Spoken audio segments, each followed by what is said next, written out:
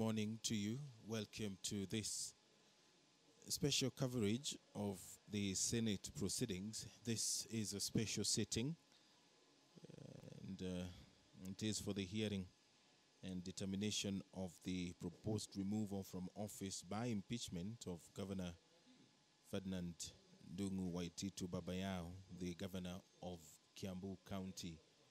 The senators did meet in camera soon after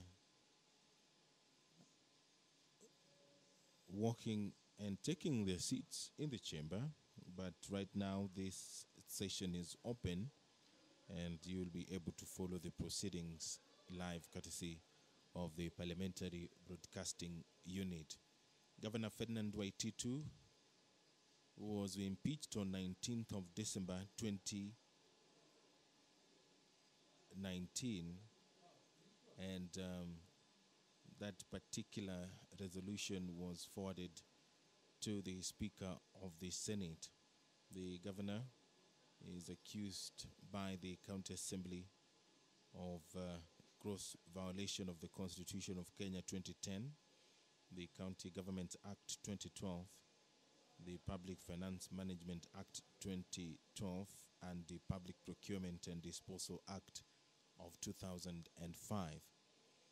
In the accusations, the members of the Kiambu County Assembly argue that there is lack of accountability in the management of county resources by incurring unsustainable debts and other pending obligations to the tune of 4 billion shillings. These pending obligations were never disclosed in the County Fiscal Strategy Paper 2019, thus violating Article 201, subsection E of the Constitution 2010 and Section 107, subsection 2E of the Public Finance Management Act 2012. The county executive, under the leadership of the county governor, according to the MCAs, intentionally failed to draft the medium-term debt management strategy for the financial year 2018-2019 in contravention of Section 123 of the Public Finance Management Act 2012.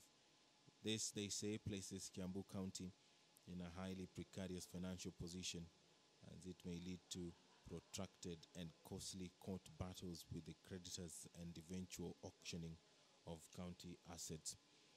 Also, the MCA's alleged violation of Articles 176, subsection 1 and Article 185 of the Constitution of Kenya 2010, which they say that the governor disregarded the county assembly as an arm of the county government and further undermined its 3 cardinal rules of legislation, oversight, and representation through systematic non-remittance of requisitioned funds in the financial year 2018-2019.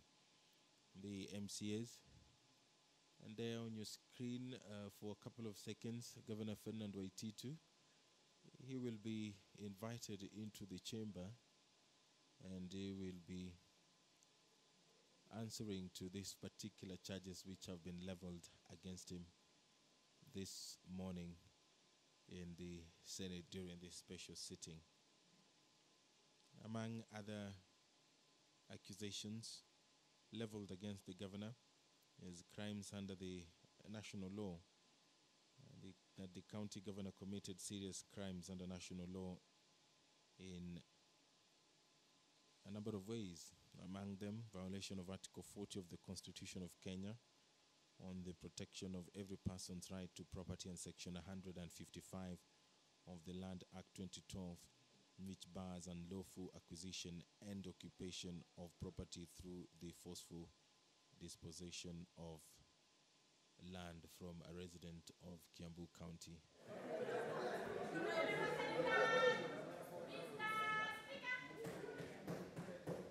The time for this particular process is here, and the Speaker of the Senate, Honorable Kenneth Makelo Luseka, has walked into the chamber, and he will take his rightful seat, and thereafter the proceedings will begin. My name is Edward Kabasa. Enjoy your viewing.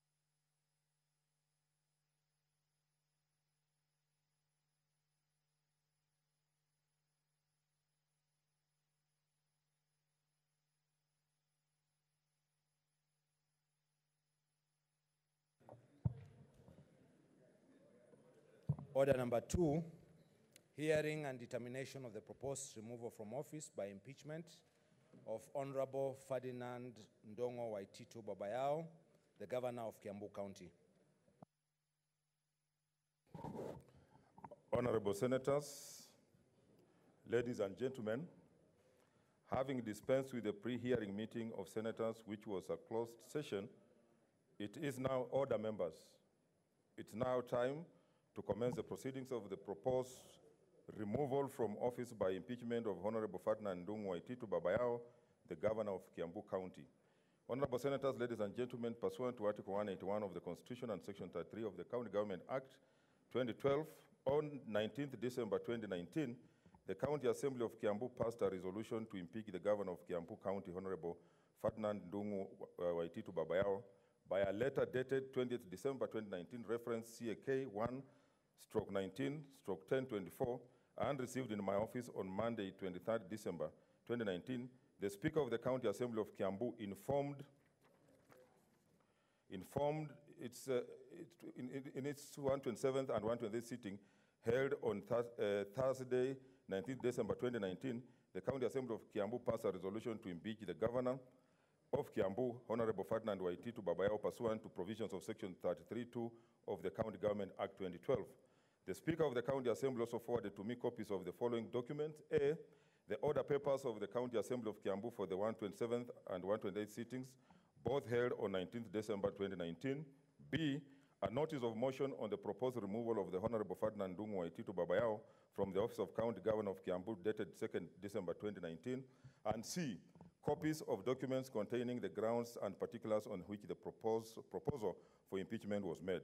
Pursuant to Section 33(3)A of the County Government Act 2012 and Standing Order 75(1) of the Senate Standing Orders, on Tuesday, 21st January 2020, a special sitting of the Senate to hear charges against the Governor of Kiambu County was held. During the special sitting, the Senate resolved to investigate the matter of the proposed removal from office by impeachment of the Governor of Kiambu County in plenary.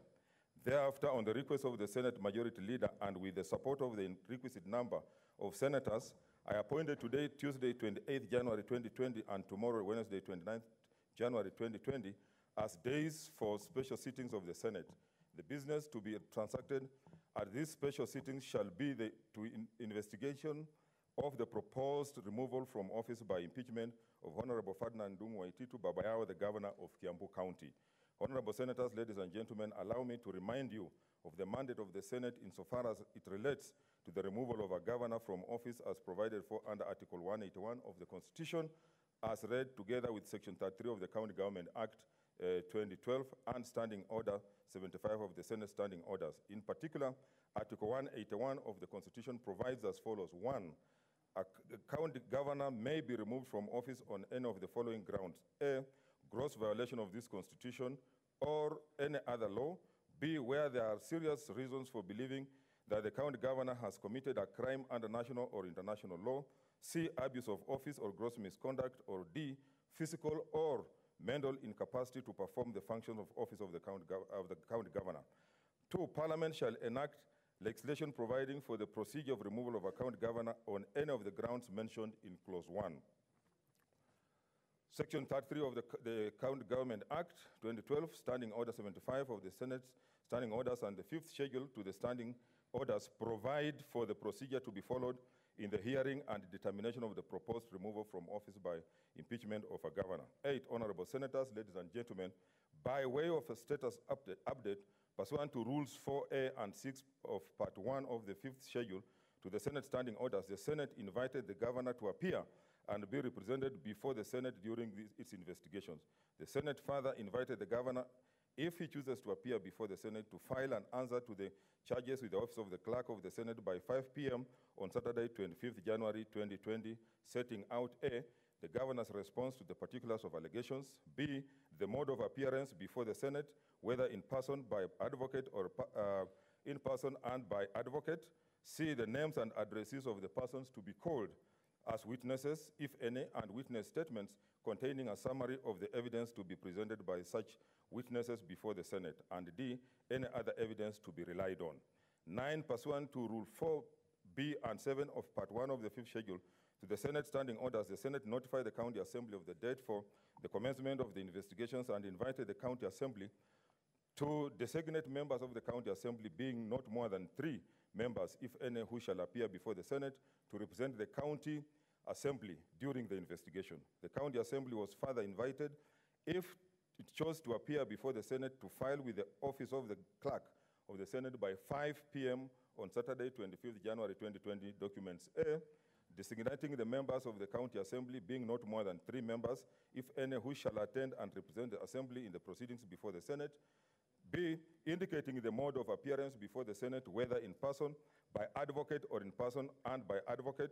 C, indicating the names and addresses of the persons to be called as witnesses, if any, and witness statements containing a summary of the evidence to be presented by such witnesses before the Senate, and D, specifying any other evidence to be relied on. Honorable Senators, ladies and gentlemen, on Saturday, 25th January 2020, the Office of the Clerk of the Senate received a notice of preliminary objection to the invitation to appear issued to the governor. The notice of preliminary objection also indicated that the governor would appear before the Senate by his advocate, Ms. Mbugwanganga, and company advocates. On the same day, the Office of the Clerk of the Senate also received a response to the invitation to appear from Dr. Francis Ndirangu, the acting clerk, County Assembly of Kiambu, which provided A, the names of 3 members of the County Assembly designated to attend and represent the Assembly in the proceedings before the Senate, and also stated that the County Assembly would appear in person and by advocate. The County Assembly did not indicate the name of the advocate. B, a list of 4 witnesses and their witness statements, and C, further evidence to be relied on. 12, pursuant to Rule 8 of Part 1 of the 5th Schedule to the Senate Standing Orders, on Monday, 27th, 2020, the Clerk of the Senate furnished each party with the documentation filed by the other party. 13, Honorable Senators, ladies and gentlemen, the hearing program, which has been circulated, details the various activities in the hearing and determination of the matter and the time allocated to each activity. It will be crucial that all the parties comply with the time allocated. In summary, the program says that today, 28th January 2020, after we have dispensed with preliminary matters, the charges against the governor as submitted by the County Assembly shall be read to the governor. This will be followed by an opening statement to be made on behalf of the County Assembly.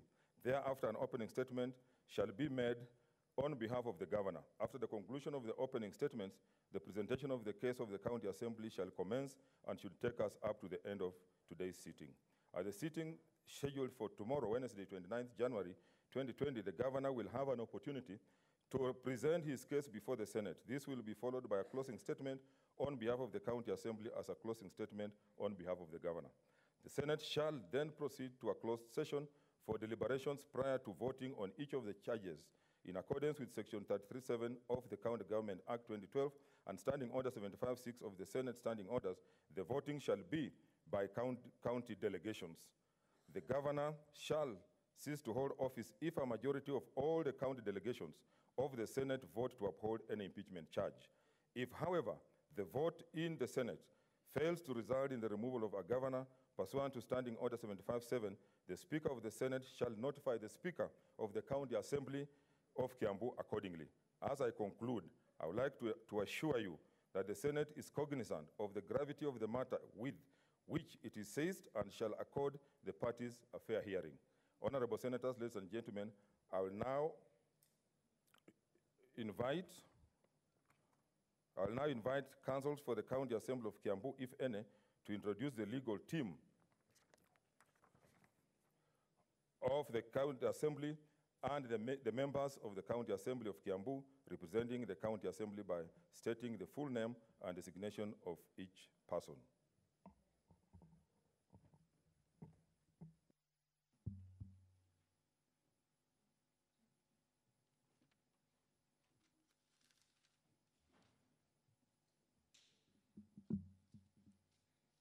May it please the Honorable Speaker, the members of the Senate,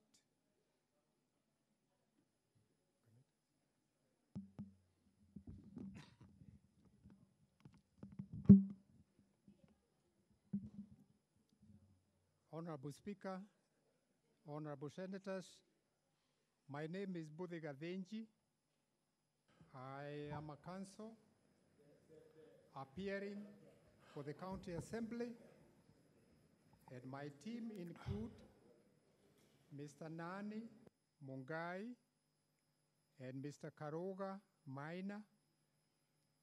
The members of the County Assembly designated for the purpose of these proceedings are Honorable Solomon Kinuthia Wambui, who is also the mover of the motion at the MCA level, and he is the member of County Assembly for Dedelo Ward. The second one is Gideon Gashara Getao, Honorable Gideon Gashara Getao. He is the member of County Assembly for Ndeia, and he is also the majority leader. Honorable Yvonne Wajiko Awero, who is also the chair for the implementation and legal affairs. Honorable Speaker, we will be calling witnesses, and the witnesses are stated in the document submitted to the House. Thank you. Honorable members, I now similarly invite counsel for the governor to introduce the legal team representing the governor, and the governor by stating the full name and designation of each person.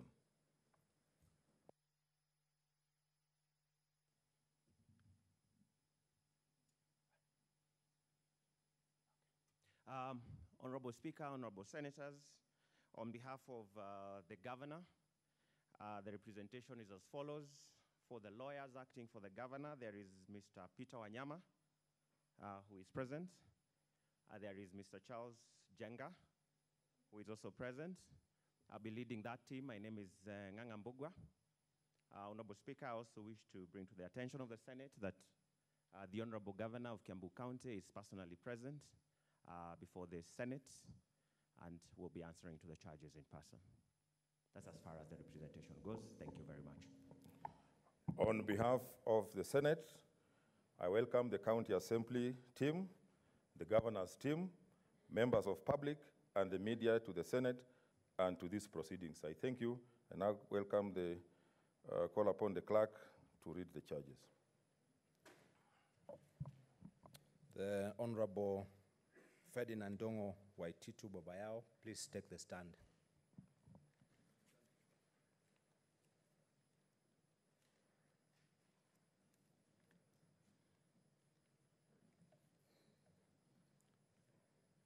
Honorable Governor Ferdinand Ndongo Waititu Babayao, the charges against you as received from the County Assembly of Kiambu are as follows.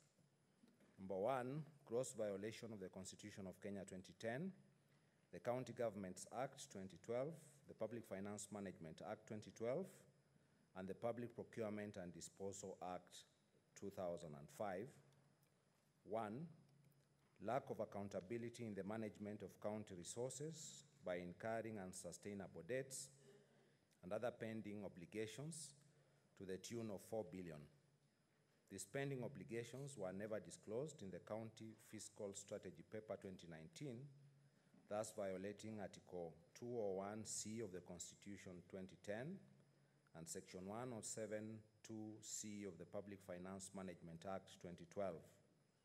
The County Executive, under the leadership of the County Governor, intentionally failed to draft the medium-term debt management strategy for the financial year 2018-2019 in contravention of Section 123 of the Public Finance Management Act 2012.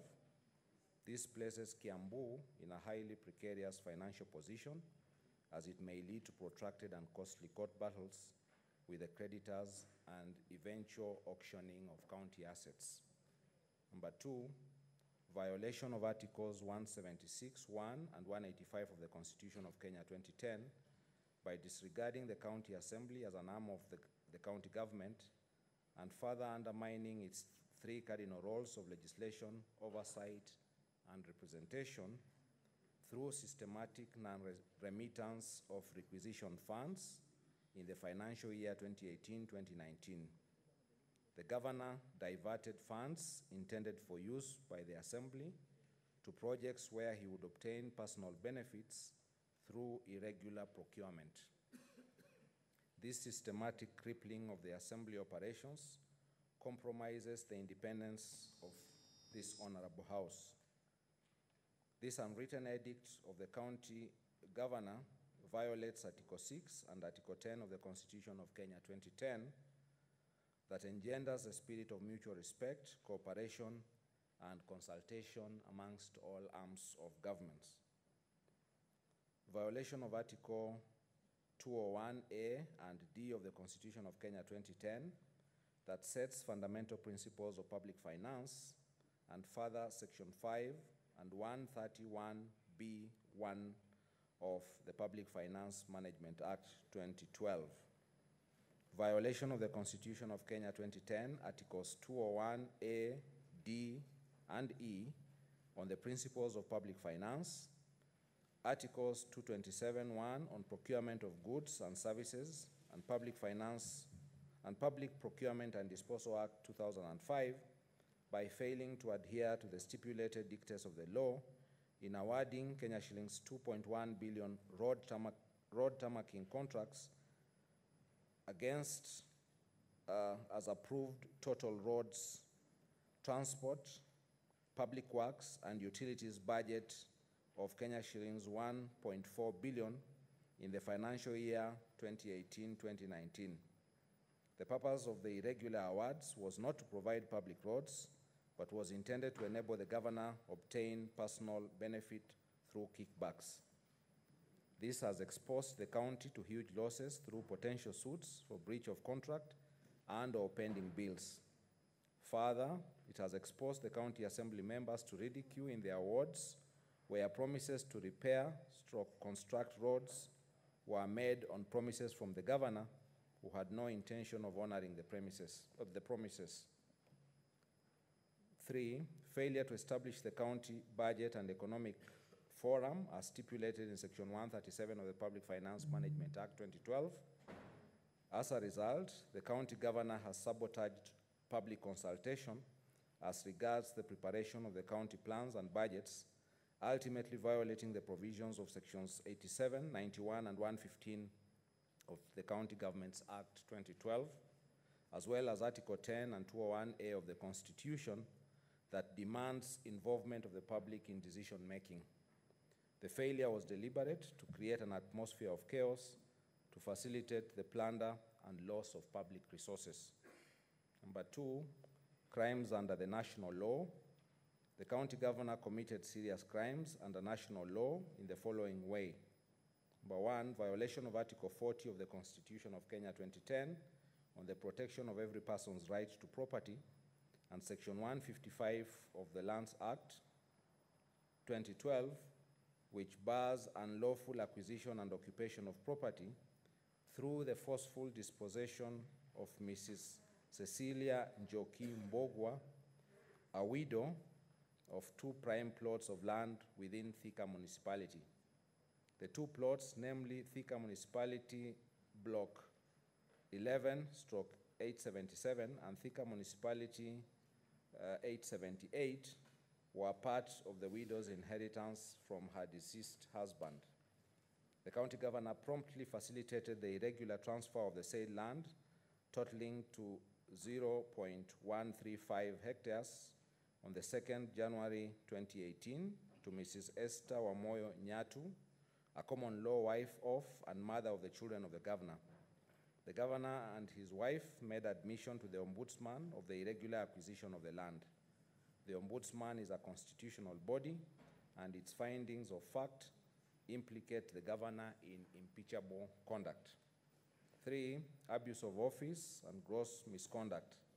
The county governor exhibited gross misconduct in the following ways. 1, conflict of interest and contravention of the Public Procurement and Disposal Act 2005 in influencing the award of lucrative tenders to companies associated with immediate family and close relatives. 2, violation of Section 74 of the County Governments Act 2012 by usurping the powers of the County Public Service Board to regulate the engagement of persons on contract, volunteers and casual workers in the county of Kiambu by directly creating directorates and hiring staff on casual basis as directors and assistant directors, as well as sub-county administrators and ward administrators. Further to this, the county governor has hired over 600 casuals without the involvement of the Public Service Board. Upon realizing that he had broken the law, the governor caused all the said staff to be fired, exposing the county to risk of multiple suits and loss of public funds. 3, violation of Article 226(5) of the Constitution of Kenya 2010 through the imprudent use of public funds in payment of staff without authorized staff establishment records as required under Section B52 of the County Public Service Human Resource Manual. Examination of the staff records and payroll by the Auditor General in 2017-2018 audit revealed that the county had employed 706 new employees, yet there were no positions advertised in the newspapers declaring vacant positions.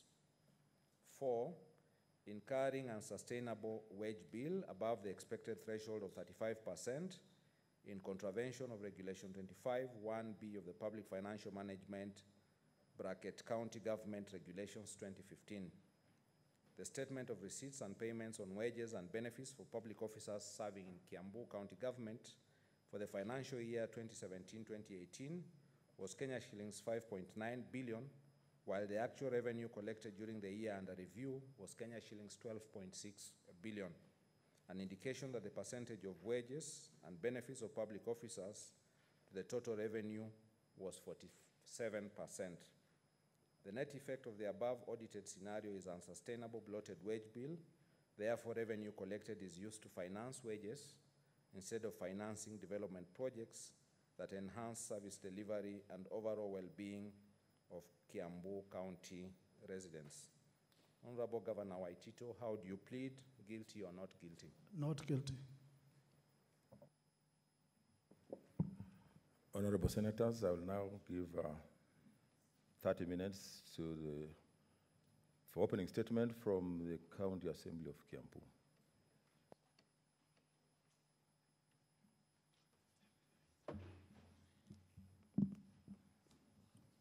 Honorable Speaker, Honorable Senators, I'm Joroge Nani Mungai, Counsel for the County Assembly, and this is our opening statement.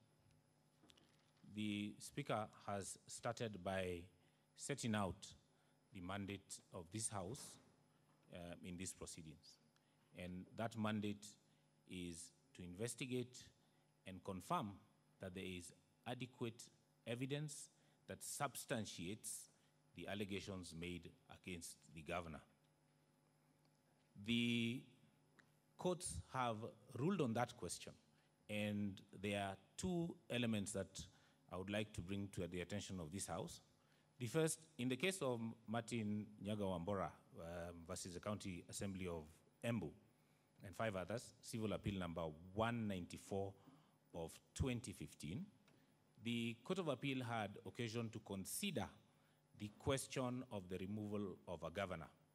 And it stated that the removal of a governor is not about criminality or culpability, but it is about accountability, political governance, as well as policy and political responsibility.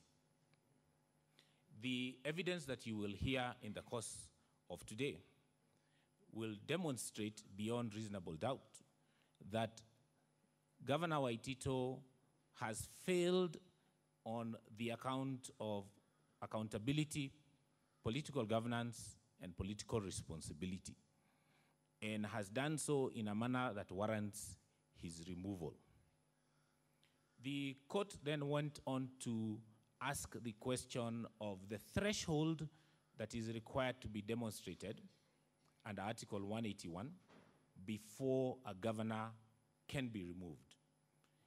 And the court held that there must be a nexus between the governor's conduct and the alleged gross violations.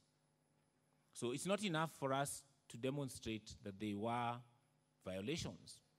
We must be able to demonstrate that those violations are directly linked to the conduct of the governor.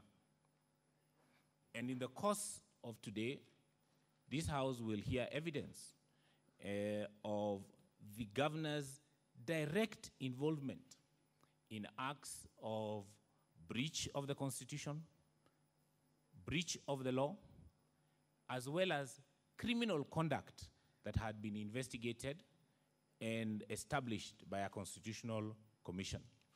And it will be our submission at the end that there is sufficient nexus between the governor's conduct and the alleged gross misconduct.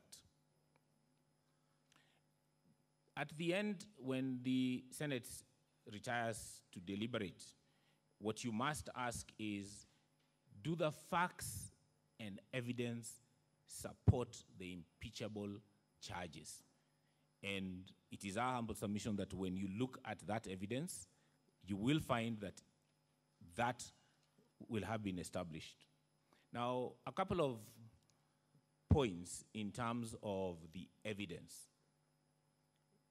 The County Assembly provided the evidence that was used in the impeachment, and the speaker has alluded to that. The notice of motion contained the evidence. We have also filed additional evidence and witness statements. What is not in dispute is that at no time has Governor Waitito disputed a single fact that has been presented, not at the County Assembly and not before you. So any allegations or facts that have been presented have been met by only one document, which is his notice of preliminary objection. So the question that you will have to ask is, in the absence of evidence from the governor, and in light of the compelling evidence that you will have received from the County Assembly, do you have sufficient evidence to impeach the governor?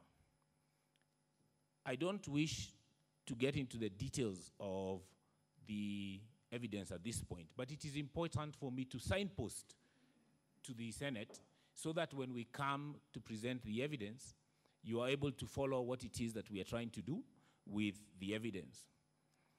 In respect of the charge, there are 3 broad charges that are brought against the governor. The first is violation of the Constitution and the various stated statutes.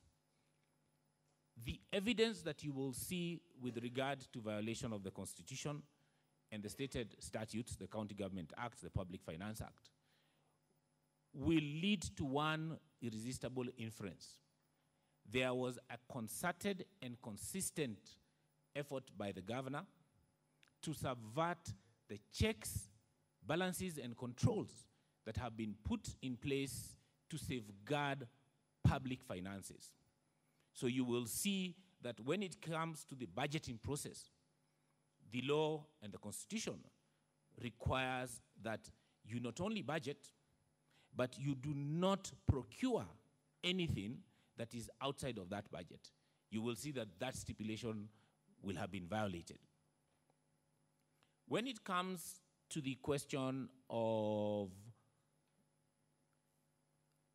the breach of international or national law, this is where you will find some fairly shocking evidence. And it is shocking at 3 levels. Governor Waitito used his office, the office of the county government has a mandate of fiscal planning under the Constitution. You will find evidence that a widow who was left property by her husband, her deceased husband, applied for planning approvals. When she applied for that planning approvals, the county government involved itself in machinations to try and frustrate that process, including trying to compulsorily acquire that land. The widow had to go to court to compel the county to undertake its mandate. Now, that's not the shocking part. The shocking part is that the widow received a telephone call that called her to the governor's office, and the governor personally demanded from her that she transfer 2 parcels of land, and those parcels of land were to be transferred to his wife so that she could get the approvals that she needed. Because of her desperate situation, she did that. But fortunately, the Constitution provides a remedy for her. And she went to the Commission for Administration of Justice, the Ombudsman, and made a formal complaint. The Constitution and the Act that sets up the CAJ provides a mechanism that allows one to complain and empowers the CAJ to inter alia investigate abuse of office. So she went to the right forum. The CAJ carried out detailed investigations, called Mr. Waitito, called his wife, and they confirmed that the property had been transferred to the wife for no consideration. The CAJ made a finding in a ruling that implicated Ferdinand Waitito personally for that particular offense and ordered that the property be retransferred, and that was done. So when you are retired to deliberate, I think this is one of those offenses for which really, apart from breaching the Constitution, Article 40, the right to property, apart from breaching the law in terms of abuse of office, this conduct is contrary to the Bible. Exodus 22 tells us, do not oppress a widow. And if you do, the wrath of God shall be upon you. But I do not wish that the senators look at Exodus. Governor Waitito will meet his maker on his judgment day, and he will be able to deal with that. But you will find that the evidence shows that this is a man who not only breaches the Constitution and the law, but one who is not even afraid of the wrath of God. The last category of evidence that we shall be submitting to you relate to conflict of interest. And the conflict of interest charges are linked to the first group of charges. In the first group of charges, we told you there was a systematic weakening and destruction of the safeguards for the safeguarding of public funds. And there was a reason why Governor Waitito did this. And the reason is that having weakened the systems, Governor Waitito then proceeded to put at the disposal of his family the resources of the people of Kiambu. procurement contracts were done that resulted in Governor Waitito's wife and daughters all receiving funds from the county assembly of, from the county budget. This was a clear conflict of interest. The evidence you will see has the tenders, the award letters, the CR12s from the county, from the lands office, demonstrating that these properties and monies were going to, contracts were going to Waitito's wives.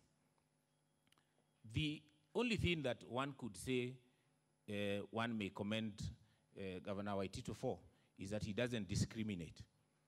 When it came to looting public resources and giving them to the wives, he gave each wife resources. So it is going to be the county assembly's case that the governor systematically weakened the controls so as to put the resources of the county into his family's hands. The last evidence that we will submit is with regard to illegal employment. The employment of county officers is governed by the law, and the responsibility of recruitment is with the Public Service Board.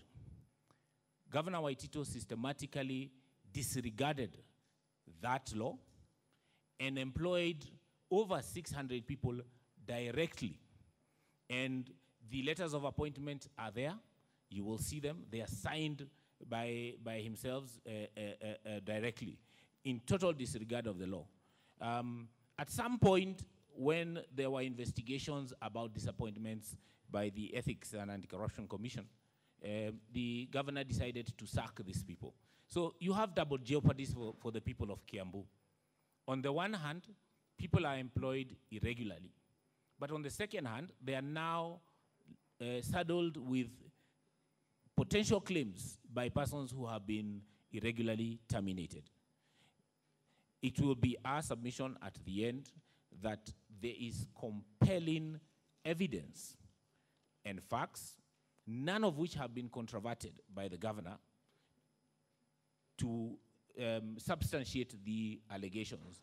And for those reasons, we will be then asking that this Senate do undertake its mandate of protecting devolution. Protection of devolution includes protecting it from persons who choose to violate the purpose for which devolution was instituted. The reason this country passed the 2010 Constitution, partly, was that we wanted resources to go to the people closer.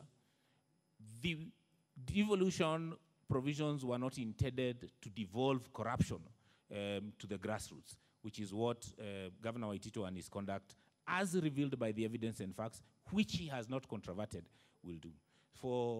So that's the opening statement on behalf of the County Assembly. And this afternoon, we will lead the House through the evidence. Thank you. Okay, thank you for your opening statements. I now invite Governor Waitito, Waitito's counsel to give his opening statements. 30 minutes.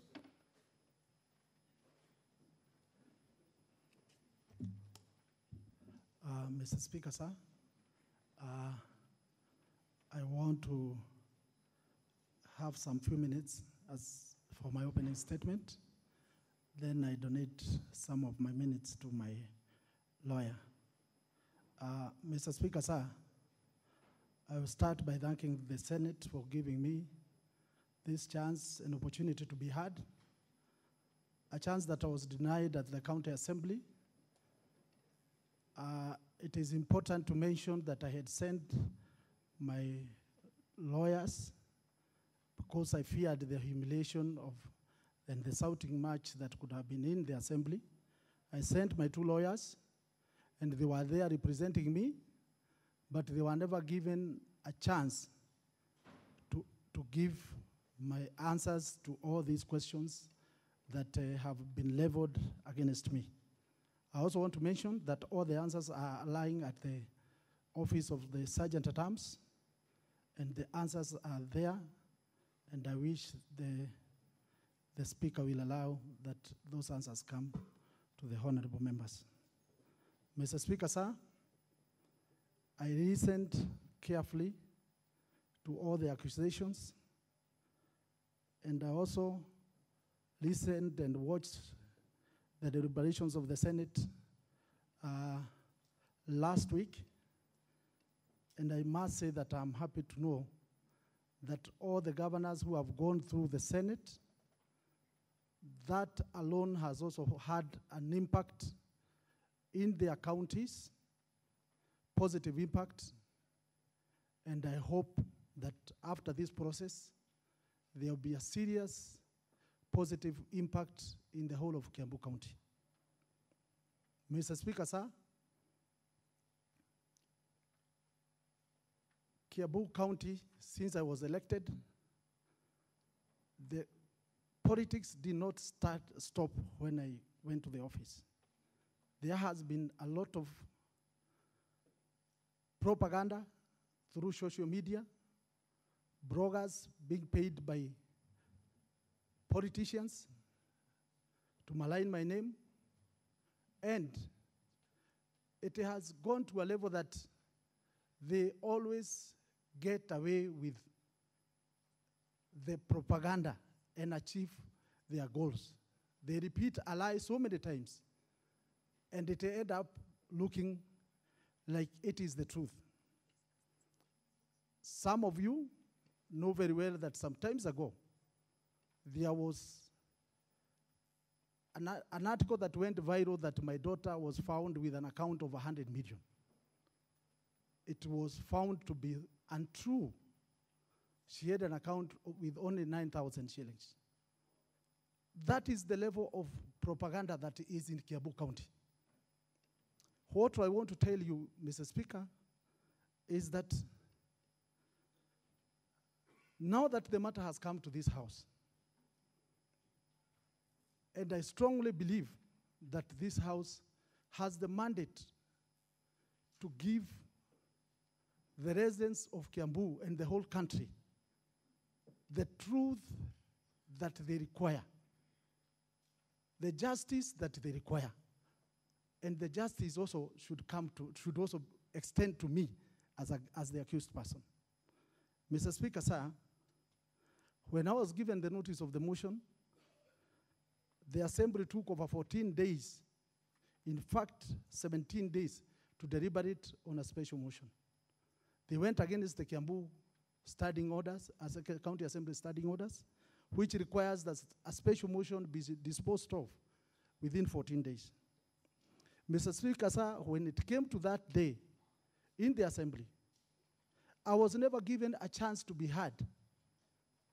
And I personally had sent my lawyers who are there sitting, and they were recognized from the morning, and they were waiting to be heard after the accusations, and they were never given that chance, Mr. Speaker.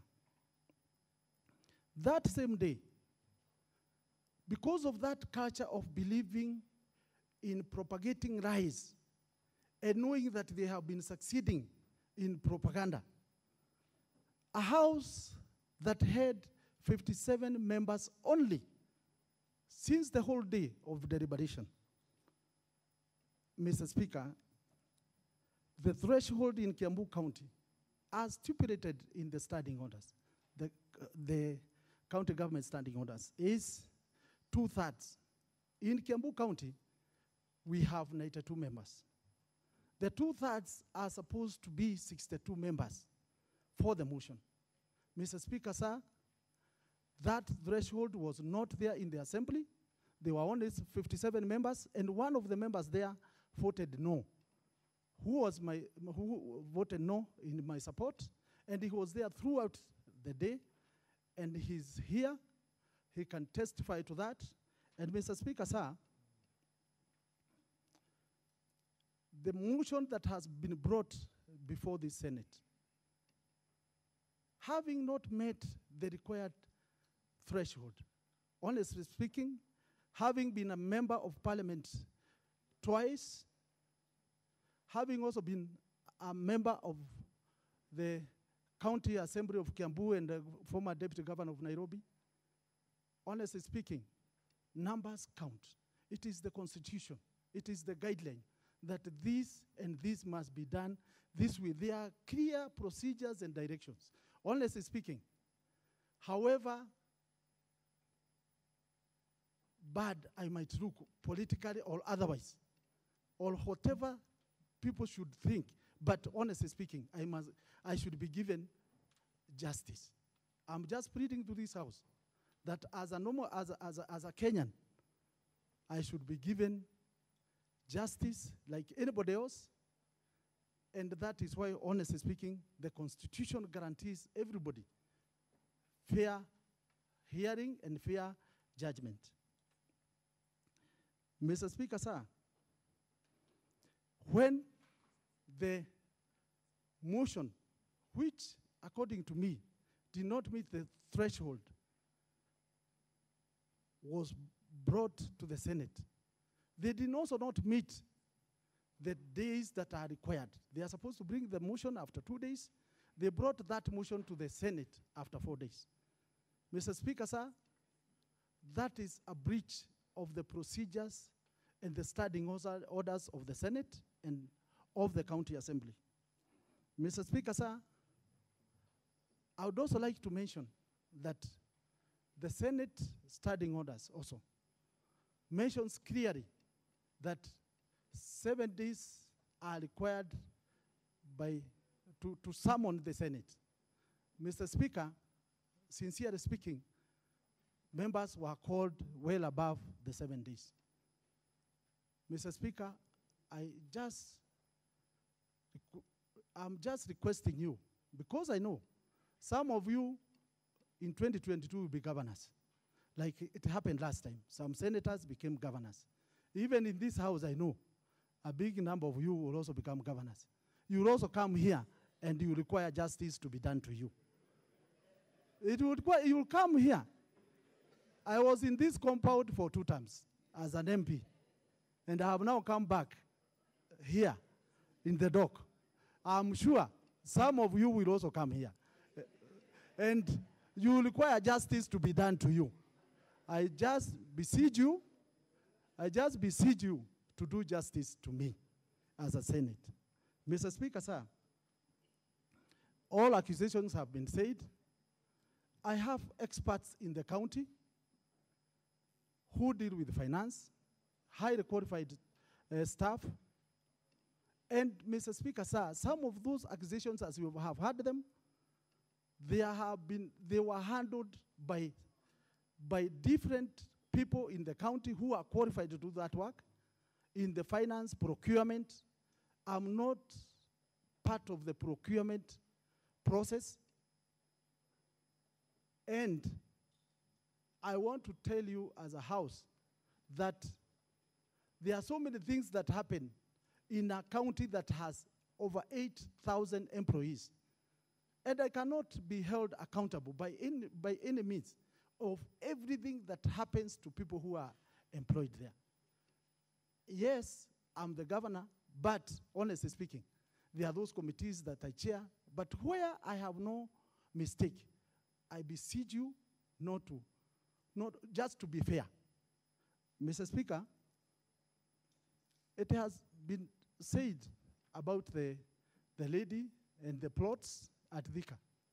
Mr. Speaker, sir, I want my accusers here to produce a single document, a single evidence that implicates me.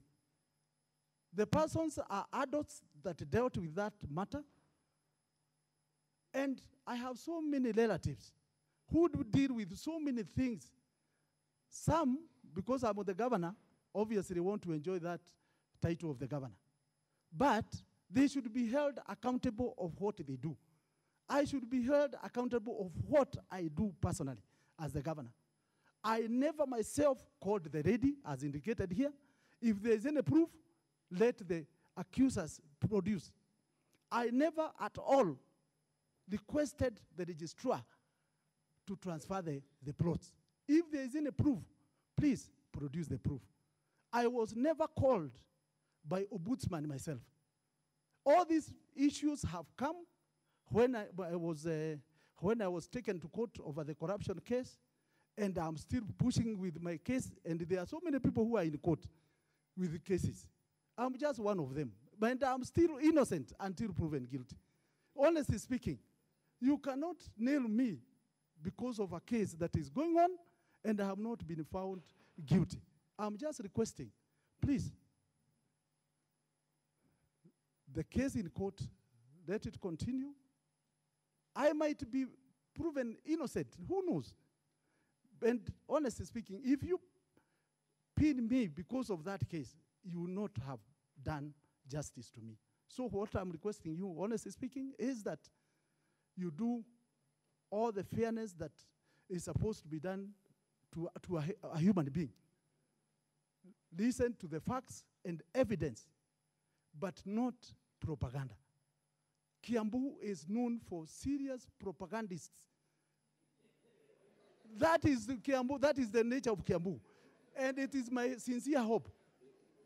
It is my sincere hope. You have seen, even you know the politics in Kiambu right now. And I want you not to judge me because of those politics.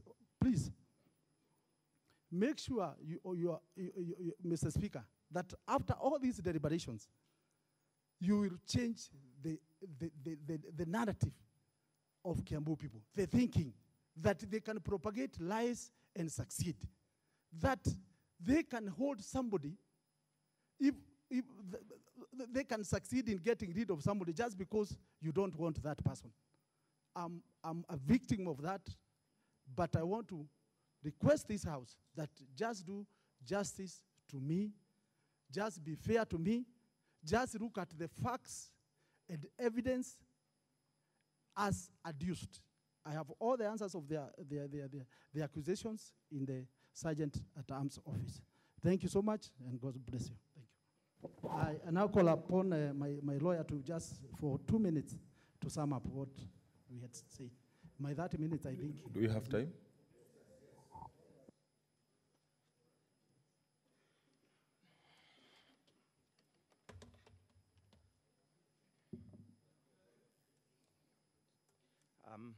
Mr. Speaker. Oh, you have 18 minutes. 18 minutes, thank you very much.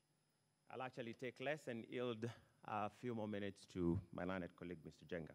Now, Honorable Mr. Speaker, Honorable Senators, today we gather before this august House to discharge a most noble and solemn task that only this Senate can undertake. Mr. Speaker, and this is the consideration of the proposed removal from office by way of impeachment of a popularly elected governor of the second most populous county in this country. Mr. Speaker, this task underlies the supremacy of this House. No other House in this country has the sovereign power to terminate the social contract between a governor and his people, or even the president and his people. Being such a solemn duty, Mr. Speaker, it calls for a lot of restraint and great circumspection. The tool of impeachment, correctly understood, should only be deployed as a measure of last resort, and where it has been shown that all other oversight mechanisms have either failed or otherwise inadequate. It is a duty, Mr. Speaker, that this House has been called into action to undertake. Before it undertakes that duty, Mr. Speaker, this Senate has an obligation to audit the entire process that was undertaken by the Assembly and satisfy itself that that process was proper, lawful, and valid. This is particularly important, Mr. Speaker, because this Senate was not conceived to rubber stamp decisions and resolutions passed by the Assembly. Far from it. Primarily, the Senate was conceived to protect counties and its governments. So one of those protections is to protect elected governors, who are the CEOs of those counties. It is important, Mr. Speaker, that this Senate protects governors from marauding assemblies who might seek to deploy impeachment tool for their own selfish motives. We're saying this, Mr. Speaker, because this House is comprised of noble men and women of great character and integrity, and whom we believe that at an appropriate time they will rise to the occasion and make a determination on the facts, the evidence, and the law, and find that the charges that have been presented or that will be presented before the Senate lacks any basis. There are some critical preliminary issues, Mr. Speaker, that my learned friend will advert to in his opening remarks, and I do not wish to rehash those because Mr. Jenga will deal with those. And this has to do with whether the governor was given opportunity to be heard before the assembly, whether the constitutional and statutory timelines before the assembly were complied with, whether there was public participation, and whether indeed some of the charges contravenes the sub judice standing order of this Honorable Senate. Just very briefly, Mr. Speaker, on the facts. You've been told that we have not controverted the facts and the evidence. First, it is the governor's case that he was not given a chance to be heard by the assembly. So the opportunity to controvert that evidence at that preliminary level was deprived. So it cannot then lie in the mouth of the assembly to say that the governor has not controverted the charges, the facts, and the evidence. Mr. Speaker, as relates the documents that we have filed, yes, we did file a notice of preliminary objection when we were served with the invitation to appear, but it was not possible, Mr. Speaker, within the 3 days that we had been allowed to present substantive evidence. We shall, as soon as we finish making the opening remarks, make an appropriate application under the relevant provisions of the standing orders for admission of that evidence out of time. I will revisit that shortly. Now, Mr. Speaker, you will be told that there was alleged violation of the Constitution, PFMA, and the Public Procurement Assets and Disposal Act, that there were unsustainable debts that were incurred. What I do not know, what we don't understand is which law provides or criminalizes what is called unsustainable debts. You've been told that the governor has been undermining the assembly business by not remitting funds to the assembly. That allegation is not founded on the evidence that we shall be producing. You have been, or rather you've been told that there was failure to adhere to budgetary estimates in procurement and alleged failure to establish the County Budget and Economic Forum. Those allegations are baseless, subject to admission of the evidence that we shall be producing. We shall demonstrate that that is not factual. Mr. Speaker, as regards allegations to do with conflict of interest, it is important, Mr. Speaker, to point out that that particular charge is the subject of active criminal litigation. Mr. Speaker, we shall be raising an objection in as far as that particular charge is concerned as to its admissibility or consideration by this Senate when it is indeed subject matter of a court process. Mr. Speaker, there are no impeachable grounds that we call crimes under national law. The impeachable ground should be reasons to believe. So we shall be raising again an issue as to how that particular charge is crafted and whether indeed it can found a basis of an impeachable offense under Article 181 of the Constitution.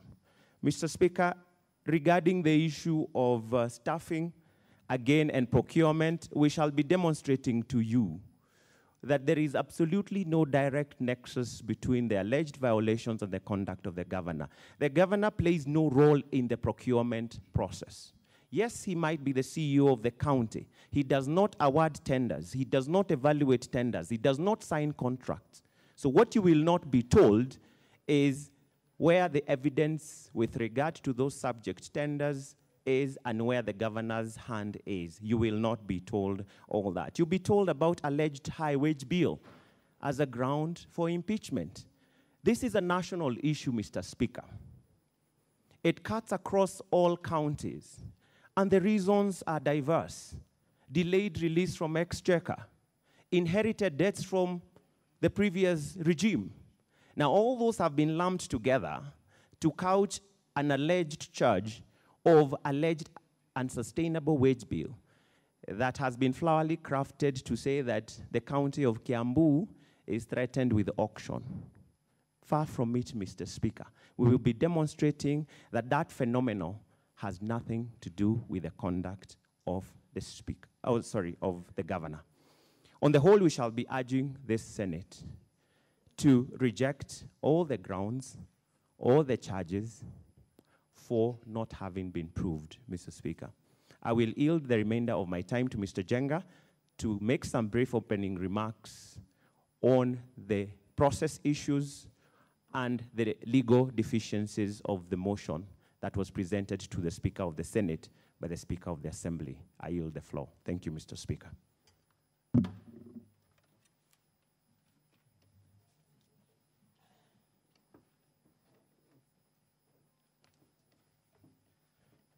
Thank you, Mr. Speaker. I only have 10 minutes, so allow me to dive right into it.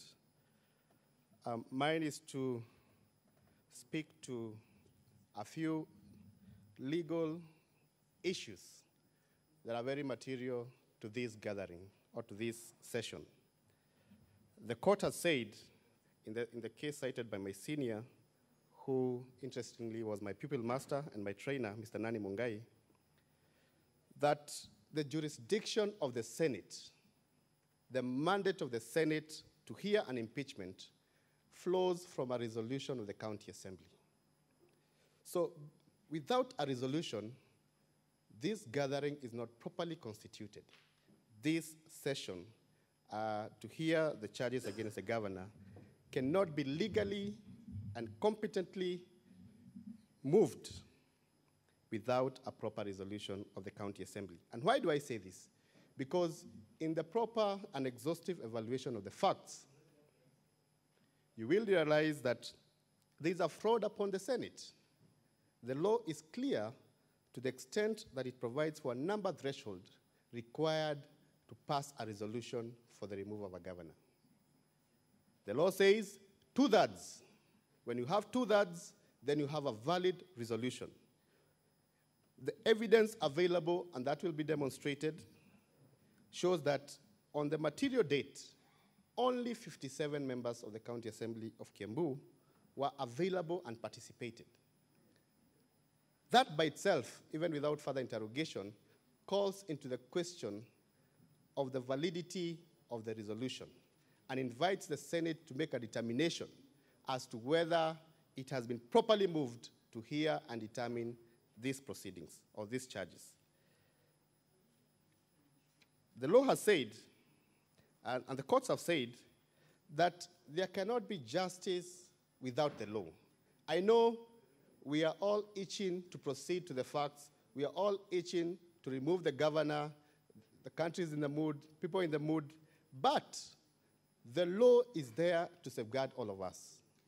We are here before a legislature. We are here before the Senate of the Republic of Kenya, which is enjoined under Article 94 to protect the Constitution and the democratic governance of the Republic. So the law is an issue, and we have to consider it as a preliminary issue.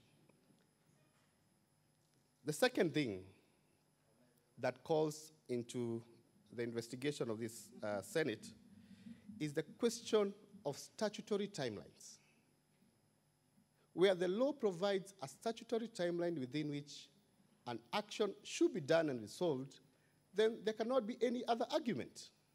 If we are to be loyal, to pledge allegiance, and to be subservient to the law, then we must interrogate our own processes and confirm at the first instance whether we are compliant with the law. The governor is here on allegations of violations of law and the Constitution.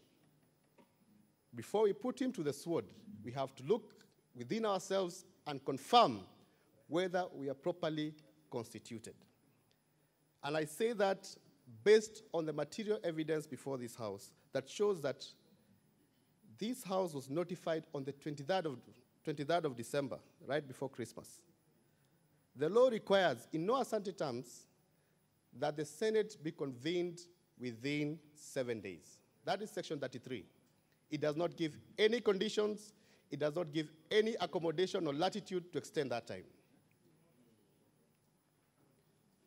The facts herein show Senate was convened on the 21st of January. Senator Baringo, take your seat.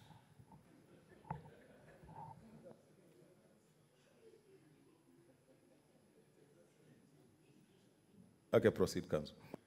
Thank you, Mr. Speaker, for that protection. Senate was convened by the Speaker on the 21st of January, 28 days later. The law says 7 days. Shall, within 7 days, convene the Senate to hear charges. We were convened 28 days later. So clearly, we cannot ignore the critical issues of law that call to account and to issue the validity of the proceedings that we are now in. And we shall raise them in material detail when we are prosecuting our preliminary objection, but it's important to say that that is an issue that we shall be raising as a preliminary issue. The third thing, as I sit, you have been told that there are many allegations against the governor. Yes, they are. And you can see them in the grounds set out. This House has had occasion to hear over 8 such impeachment motions and proceedings. And this Senate has said in reports, in matters that I've personally participated in, that it is not enough to allege. So what, honorable senators, you must look for is evidence.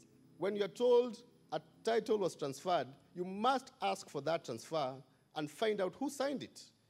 If you are told that, persons were employed, you must interrogate the process. When you're told that the governor accumulated debts, you must find out whether those debts occurred or were incurred during his tenure, or the inherited debts, what the Auditor General has said about those debts, because all those are factors that have not been disclosed to you. And when you look at them in the very end, you'll be surprised that these are mere allegations. They are high in hype and emotion, but deficient on the evidence. The question and the game here is evidence. That is what you must look for, and in the totality of the facts before you, and I've looked at the documents filed by the County Assembly, there is no evidence filed to support the allegations. And so we shall be saying in our final submissions that the charges before this House have not been substantiated. We shall be making extensive reference to previous reports of this House, because this is a House of precedent. And there are certain things it has said, these are not impeachment questions. Questions like convening a county budget forum, the House has said those are not impeachment questions. They have to rise to a level and to the stature of gross violations as anticipated by Article 181 and Section 33. And therefore, our submission in open in support of the governor's case is that before you, what you have are politically instigated allegations that are deficient in evidence and cannot be substantiated. I thank you, Mr. Speaker. Okay, thank you very much, Council, for both sides, and the County Assembly of Kiambu and the Governor of Kiambu. Honorable Senators, you have heard from the opening statements, weighty matters raised on both sides, and therefore, as per our program, the House will adjourn for lunch and reconvene at 2 p.m.